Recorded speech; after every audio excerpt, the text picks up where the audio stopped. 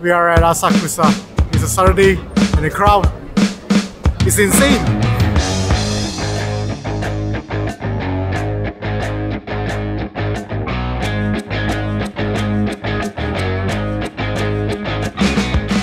This is the entrance of Sensoji Temple, the oldest temple in Tokyo, also an ancient Buddhist temple built in the year 645, I believe. And as you step through the Thunder Gate, I think it's called Kaminarimon, you arrive at a shopping street of about 200 meters in length called Nakamise. On this street, you see all sorts of souvenirs being sold, interesting items being sold, a lot of different types of foods that you can try. And after that, you arrive at the main hall of Sensoji Temple, right past the Hozomon Gate, where you will see a few other halls as well and its famous 5-story pagoda. You see lots of fortune telling, a lot of people wearing kimono, taking beautiful pictures, eating all sorts of foods as well. And I think there is also a food festival going on right now. So there's like lots of different types of food for you to try. Anyway, today what we're going to do is we're going to eat around Sensoji Temple. We're not going to eat on the main street. We have tried the foods here a few years back. They are generally decent, but it did feel a little, if I may, touristy. So we're going to explore the other streets to try out different types of foods, mainly street snacks. And what better than to start with a traditional Japanese hand-molded rice ball, the onigiri.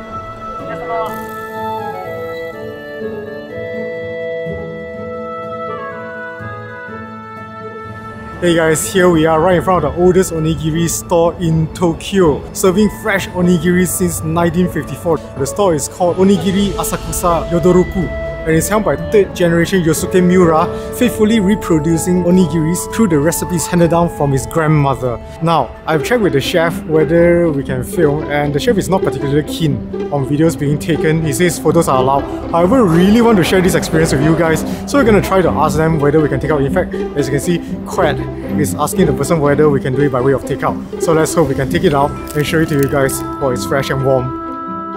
Alright guys, here is the takeout onigiri. And we literally just walk behind the shop and there's this curb here on the side, so we're seated here. And I like how they package this. This is very nice. 2 individual onigiris of different flavors placed in a plastic container, and the seaweed, most importantly the nori, is separately placed. So I'm gonna assemble my onigiri now. Ooh, basically these 2 are the different flavors we got. This is the Ikura, which is a salmon or trout roll. Oh, the white rice is still warm. And this is Shiitake with Kombu marinated in soy sauce. I'm gonna take out my Ikura onigiri. Ooh, it's really warm. Oh, it's so warm. Okay. This is going to be a little messy. I'm gonna put the other onigiri on the side. And let me open up this seaweed very quickly. Oh, it smells really nice. Okay, seaweed out. Hey, wait, I should... Okay, let's take the seaweed out first. Okay, place it on this plastic. Oh, the Ikura. Oh, it's falling off. Okay, I'm gonna do my best.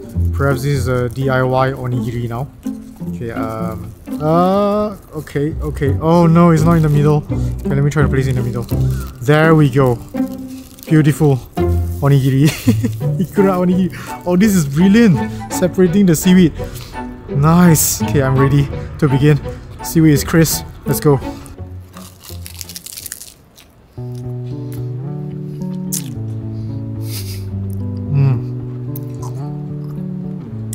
Oh, nori is crisp. It's really fragrant. They call it Edomai nori, which is very rich in the seaweed flavor.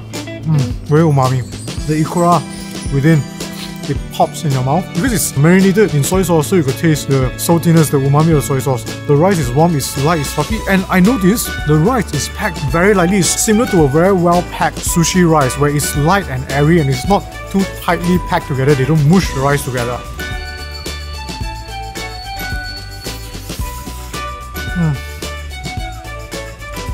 A very simple meal.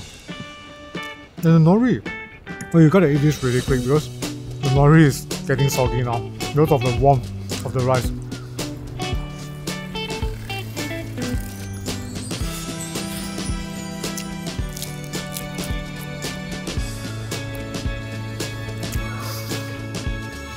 My turn.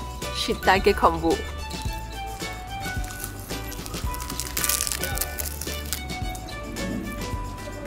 because it's thicker in soy sauce, so you can taste the umami from the soy sauce, the saltiness with a sweetness. It's very well balanced and good pair with the white rice.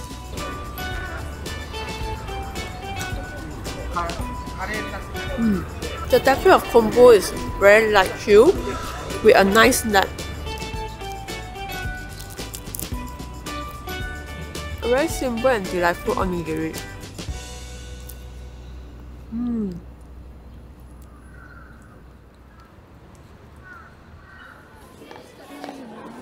That's some rather enjoyable onigiris. Anyway, I think now it's time for us to go and grab another snack because onigiri is considered like a main meal, I guess. It's breakfast, or in this case, brunch. Let's grab a... Oh, I smell melon pan.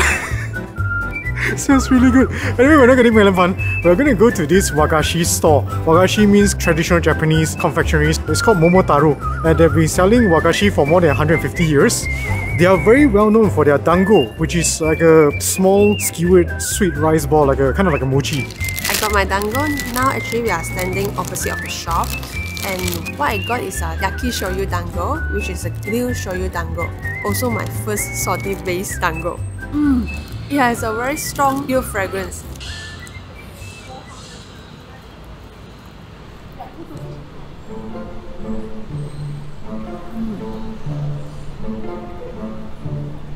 The texture is moderate chewy, quite sticky, it sticks on your tooth. And the flavor is very salty. The shoyu flavor is very salty. And there's some bitterness from the burnt spot.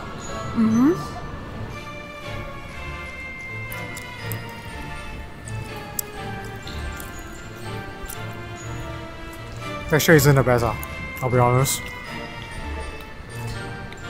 Yeah. Very salty and bitter. Burnt.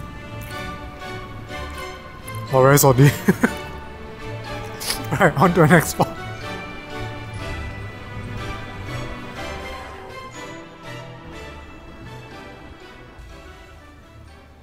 Alright, from one savory snack to another, we are going to have some... What's that called? Menchi! We're gonna have some menchi at this shop called Asakusa Menchi. Menchi is basically like a minced pork and minced beef croquette in a way. I think they've been around for a really long time and there should be a really long queue. We're gonna try out one and hopefully it performs better than the dango. The dango isn't very good. Right guys, got my menchi. Oh, it smells of beef. The beefiness is rather strong here. You can see it's got a nice crisp batter. Breaded slightly. It's quite oily actually. The oil is really beginning to seep up. It's really hot, so let's quickly take a bite.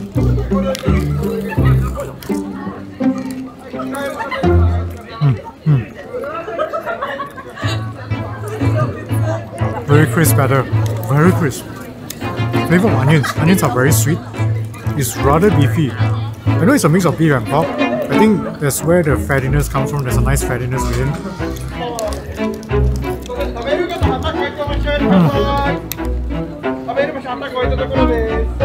It's a pretty enjoyable snack for me because personally I like onions. There are lots of onions in there. The sweetness of the onions is the main play here together with the beefiness. But it's really very oily. It's very overly oily, let's put it that way. It would be better if it's less oily. But nonetheless an enjoyable street snack. And the queue is rather quick too. So if you're around here I guess you can try it. Yeah, it's pretty decent.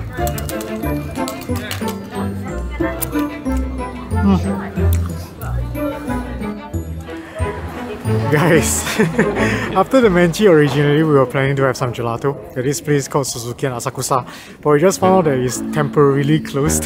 So now we gotta find something else. We are looking for something sweet to eat because the earlier menchi was really oily lah. It doesn't taste very good on the palate and the throat after a while.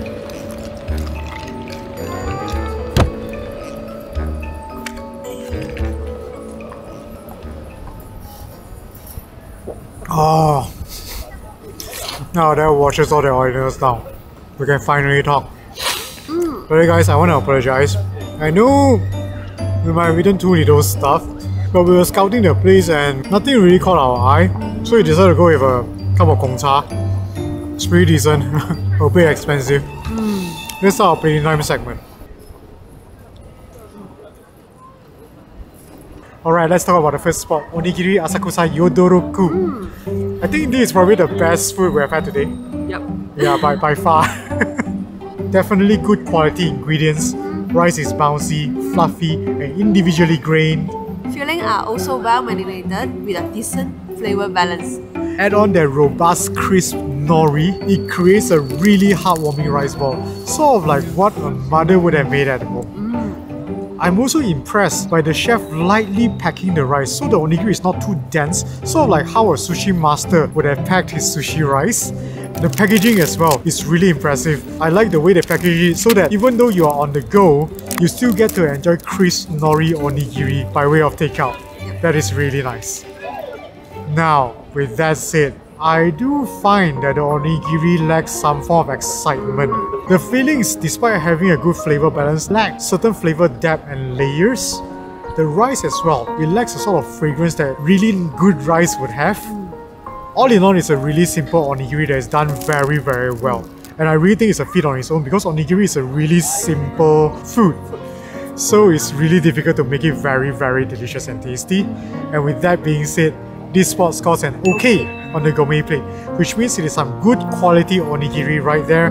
I would say if you are in the Asakusa area, I would recommend you to try them out. If you are an onigiri lover, you'll most definitely enjoy it. However, if you have never fancied onigiri, it might not excite you as much. Also, if you have decided to try them out, do dine in because onigiri must be eaten very quickly. The nori gets soggy real quick. Okay, on to the second spot, Momotaro's Dango. Shoyu Dango. Yep. I mean, it's okay lah. Right. It's alright. It's... Yep. It doesn't reflect what a 150-year wagashi shop would have made. I know it sounds really harsh. Maybe they are inconsistent. I don't know, maybe it's their off day today. But the texture is not very good. And the flavor is very salty to me. It's very, very salty and very bitter. I understand that this kind of dango would have a burnt flavor and fragrance, but when it's so burnt and so salty, it's just not very good. And it also lacks the dango's natural rice flavor, the fragrance of very good dangos. It doesn't have that. So unfortunately for the dango itself, Momotaro scores a 0 on the gourmet plate. You know, if you are here, you have not had dango before, you want to try a really old shop, you can. But I probably won't visit them again. And the last one, Asakusa Menchi. A very oily menchi. Super oily menchi. Okay, let's talk about the positive side of this thing first. Good crisp batter. Flavors are actually quite decent. It's very beefy. I couldn't really taste the porkiness. Onion sweetness is nice. If you like onions, you will enjoy it more. But ultimately, it's the oiliness that really kills it for us. The moment it hits your palate, it's just oil. It's not juices. It's lots of oil. And you feel very bogged down after 2 or 3 bites. And you also feel like as though it's really heaty. Chinese, we call it heat hey. It really bogs you down. So, unfortunately again, I think it scores a 0. It actually borders between a 0 and an honorable mention. But I think we'll lean towards 0. I think it scores a 0 on the gourmet because it's really way too oily and way too heavy. Pretty icky. Luckily we've got Gongcha to push it down. If you are in Asakusa, it's definitely a very famous shop. A lot of people queue up to try it out. I mean, you can try it out. Yeah. So I guess there you have it. A relatively quick trial of certain foods in Asakusa area, Sensoji area. Once again, I really apologize. First of all, based on our very personal, limited research, we really couldn't find anything else that we wanted to try. But fellow Japanese or people who are really familiar with Asakusa area, let us know in the comments down below what are the great foods that you want us to try. We'll definitely come back because, I mean, we come to Tokyo quite often, to be honest. Yeah, so we'll definitely come back and try other foods that we haven't tried yet. Let us know in the comments down below. I guess that's it. Yeah, I hope you have enjoyed this food vlog. If you did, do consider giving us a thumbs up. If you yet to subscribe, do consider subscribing and hitting the notification bell button. Next week we're eating again in Tokyo, so I will see you then. Yeah. Bye.